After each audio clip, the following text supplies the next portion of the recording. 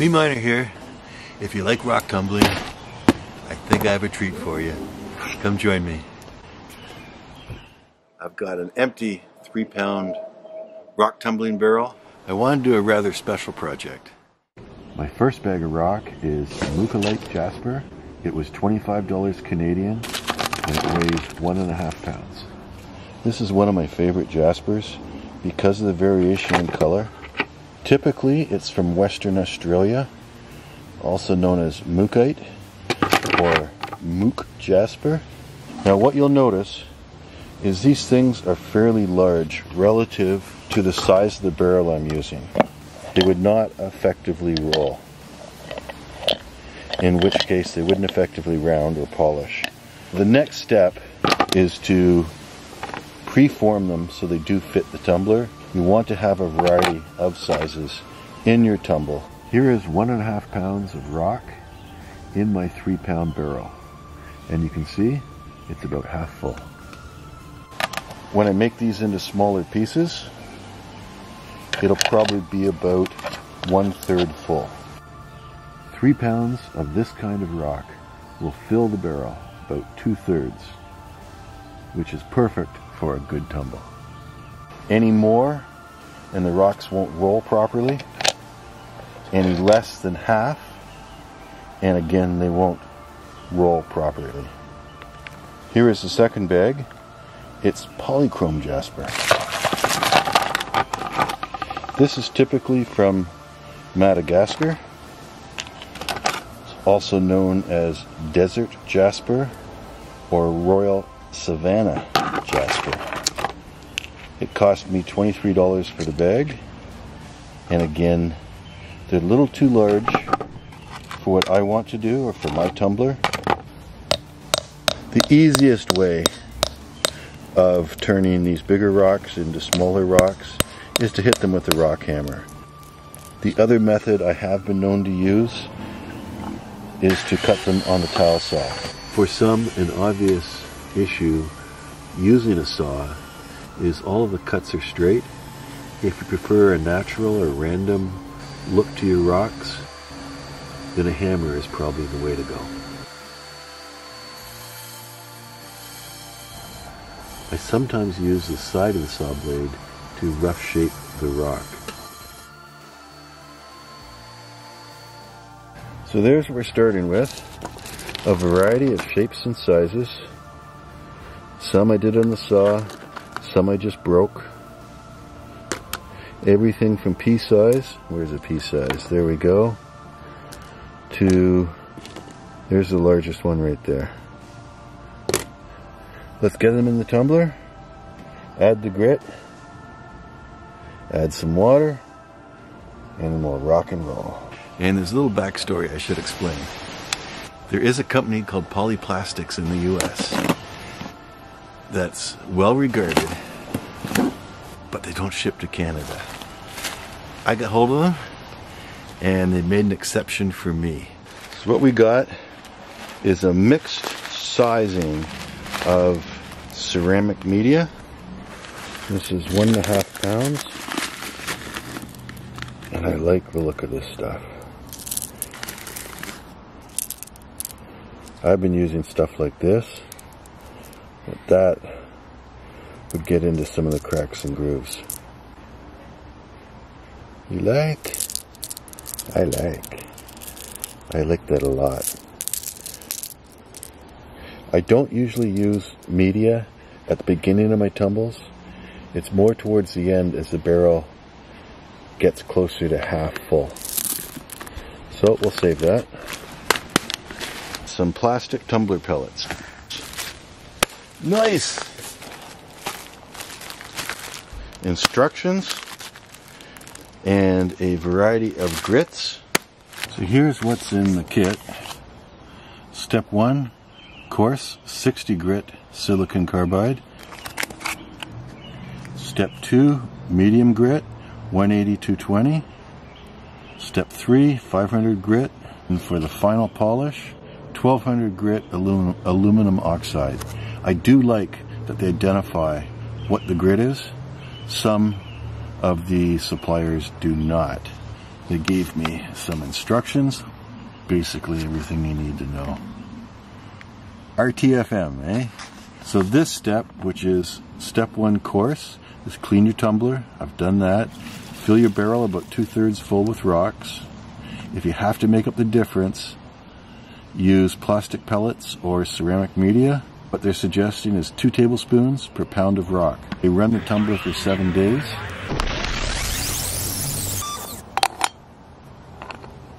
Button her up, and we're ready to rock and roll.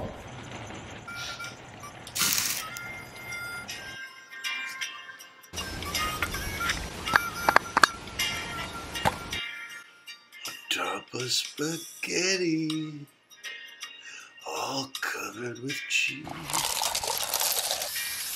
I lost my poor meatball when somebody sneezed.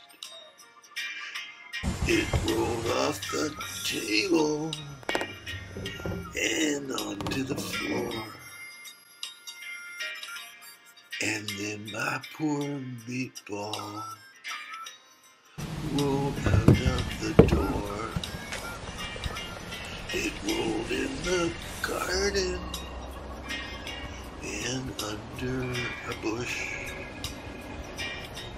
And then my poor meatball was nothing but mush. So, how many of you sang along? My tumbler didn't really run away on me. So now it's time to get serious. Look at the rocks, clean them up, get them in the next step. Just to show you, I've captured some of the slurry from the stage 1. Here's after a few minutes of settling out. See that? Forms like a concrete at the bottom. It just doesn't wash out. You don't want that in your plumbing. There's the rocks dry.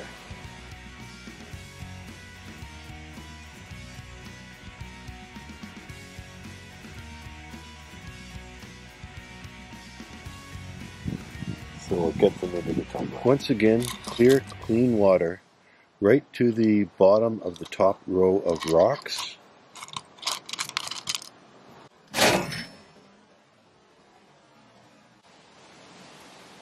.180, 220 grit, silicon carbide. And then when this shakes down, we're still well above half, really approaching 2/3, so I don't have to add any filler.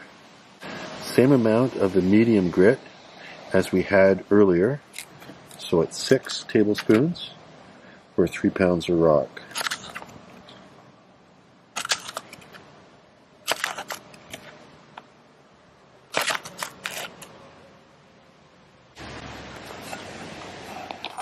Button it up. We'll let it run for a week. So my dogs missed me. Our Fancy Jasper has been running for 9 days. I've been away, so I haven't had a chance to even peek at it. Let's take a look to confirm the amount of rounding that we wanted is done. And then we'll put it into stage 3, which is pre-polish. Daisy. So let's get at it. And we'll have some fun.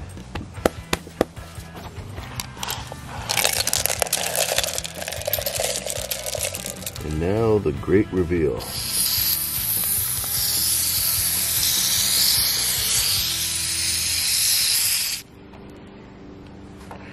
So after thoroughly cleaning the rocks, you want to inspect them and make sure none have any cracks, grooves, little sharp points that might scratch other rocks or contain dirt from a previous round. In fact, I'll show you a little trick that I do in this stage and the next. That's going to be a beautiful rock, eh? Wow.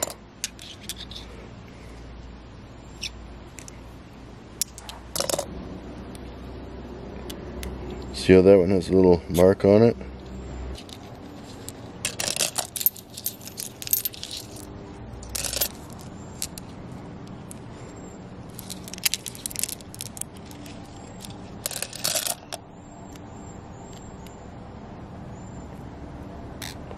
Yeah, I'm not happy with that one either.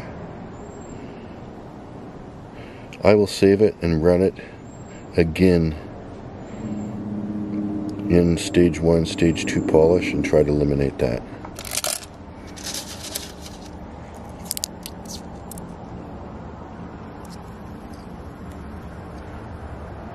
That one's broken on the end, set it aside.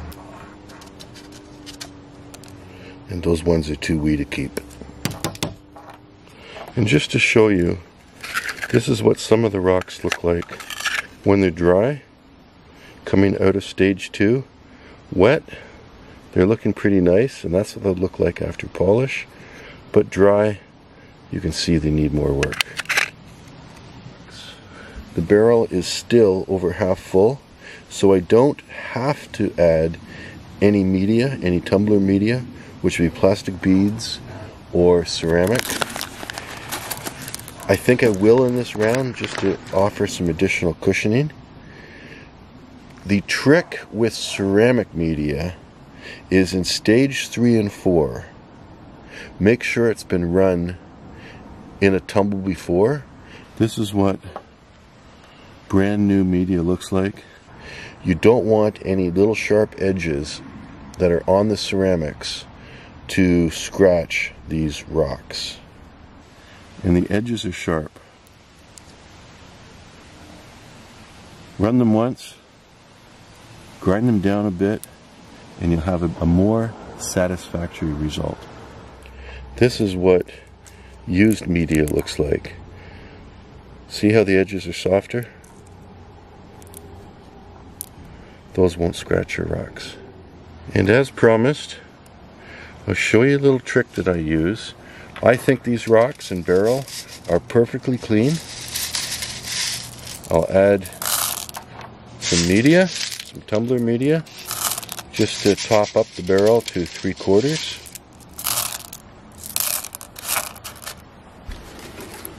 Clean fresh water.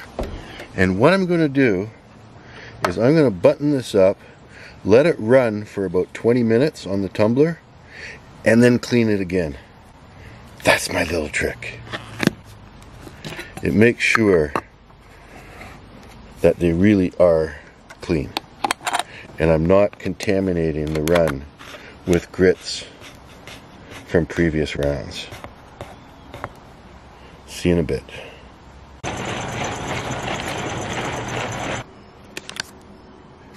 Now we've confirmed the barrel and the tumbler media are clean, clean, clean. So we add our pre-polish, which is 500 grit silicon carbide. I have about 3 pounds of rock, so I put about 3 tablespoons into the tumbler. Now it probably makes sense, but I'll say it anyway. If you were reusing your spoon from the previous grit, make sure it's washed. Again, you don't want any contamination in here. Add clean water just below the level of the rocks.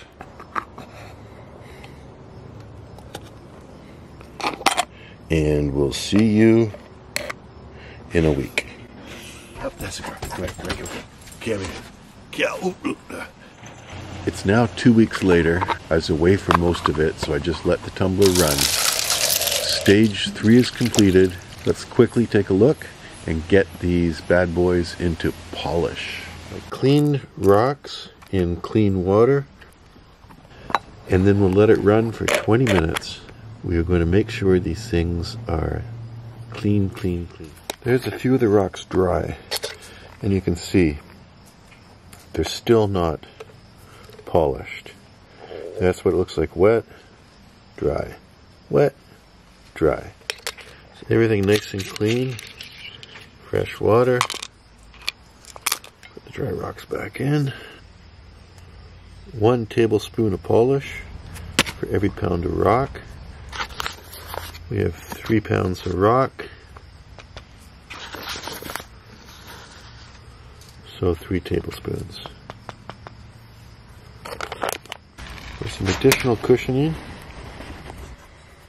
I will put in some plastic tumbler beads.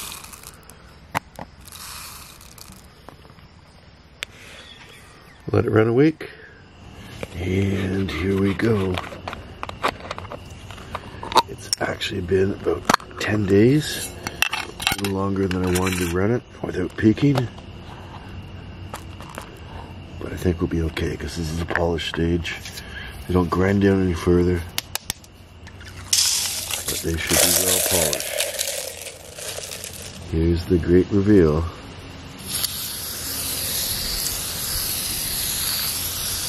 Oh yeah, look at that. Okay, I'll clean them up. I'll show you dry on a few, and then we'll burnish for the final step. Okay, so for burnishing, I'm just using ivory soap. I have the bar, and it flakes really nicely with a cheese grater. Burnishing is really the rubbing of the rocks on each other and washing off any remaining polish that may be causing them to get dull when dry. You don't have to do it this way. You could take each rock individually and rub it vigorously on a soft cloth, but this is easier. I'll let the tumbler run in burnishing overnight. You can actually get away with probably anything greater than 3 hours is optimum. I think that's good enough. Here are my clean rocks and water. Put in the soap powder. This is what the dried rocks look like.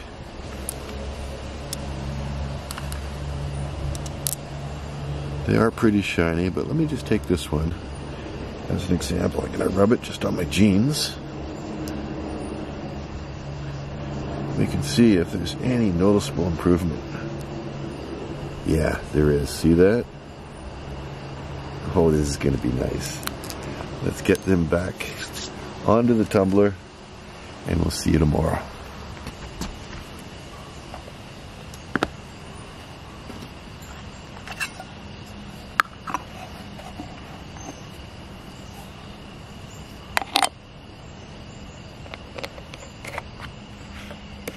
Good to go.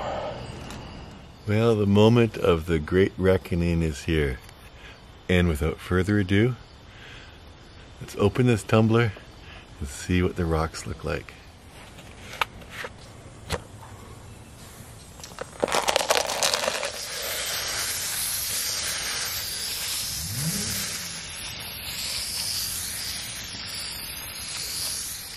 All right, last step is a good rinse with hot water. The reason for hot is it will warm the rocks up, and so they'll dry quickly and with less like water spots on them. Of course, the reason for a good rinse is to get rid of the soap. Let's do that. We'll let them dry off.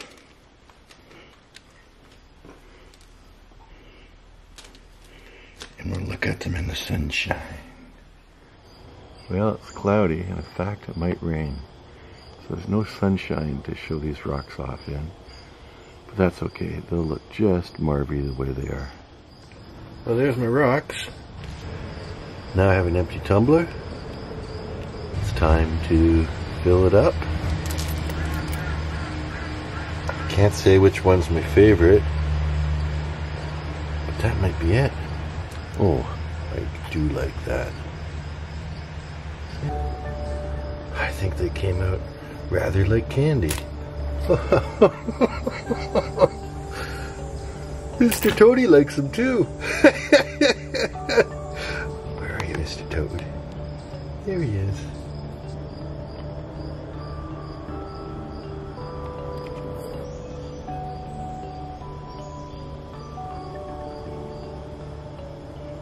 And one last thing to show you. My lovely bride has started to play with the rocks. Well, thanks so much for watching. We'll do it again soon.